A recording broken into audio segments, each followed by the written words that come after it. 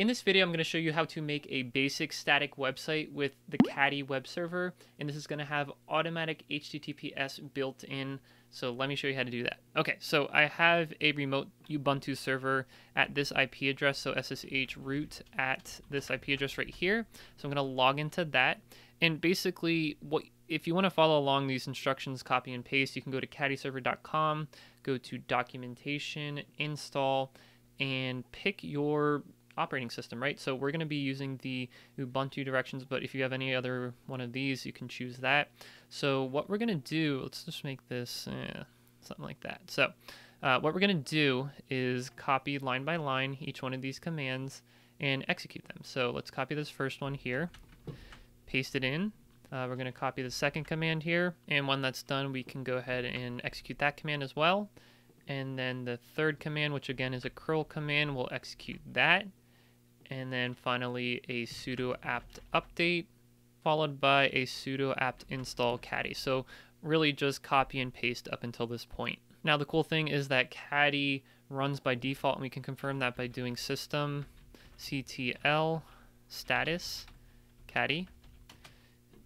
Oops, system ctl status caddy.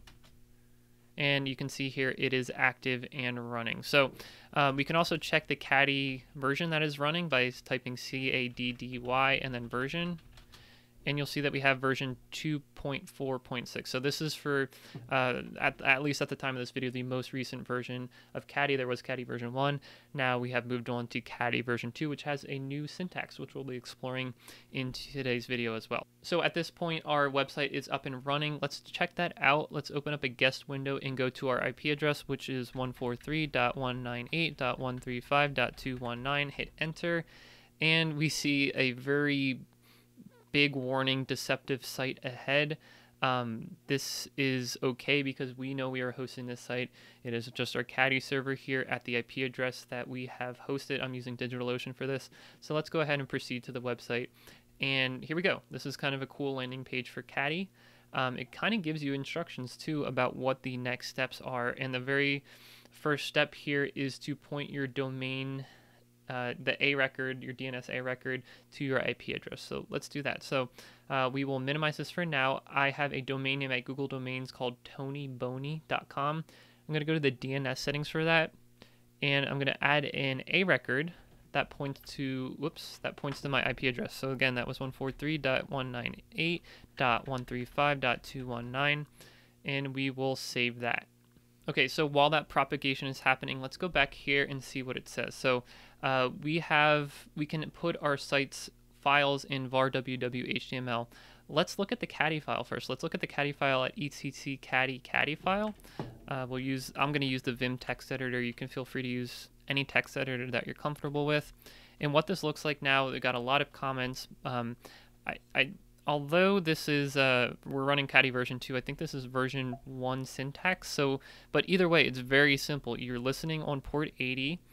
This is where our website's files are being served out of, and we're enabling the static file server. So what actually I'm going to do is erase everything. I'm going to get rid of everything. So we're going to start fresh, and we're going to have a 3-line web server configuration file. If you know anything about web servers, this is really cool that you can do what we're going to do with just 3 lines. So my domain name, tonybony.com.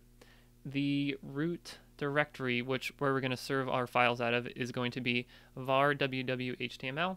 And like we saw before, we're going to enable the static file server with the file server line here. And that's all it takes. So let's save that, and let's actually go into the var www.html folder, which it doesn't exist at this point.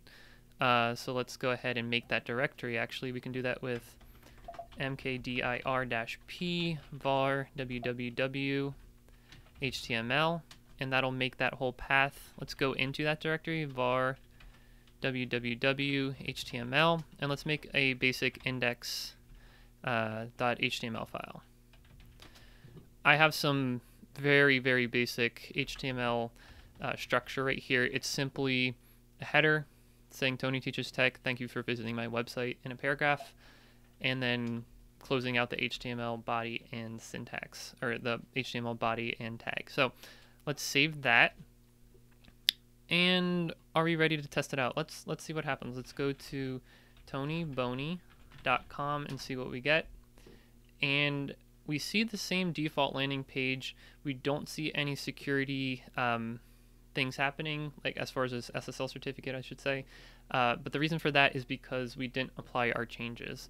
In order to apply our changes, we have to restart the Caddy server.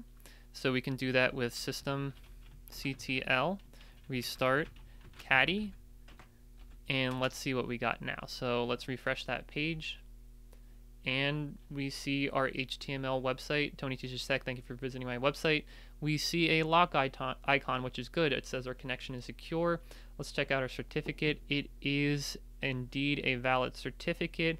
It has been issued by Let's Encrypt automatically without any interaction on our part for tonybony.com. That is really, really cool.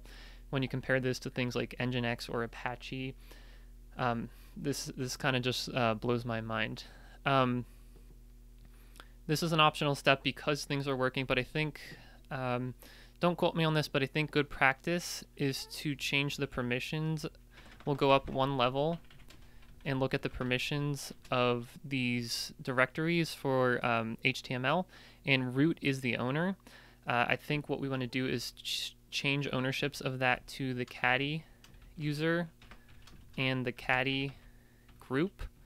Pretty much, let's give it a full path at var www.html. So, and actually we want to, well, there's nothing under that, but if you did have a full static file structure under there, we could do that recursively with that. So now if we do ls-la, you'll see that Caddy user and group owns those directories and everything under it, including just the one file, index.html.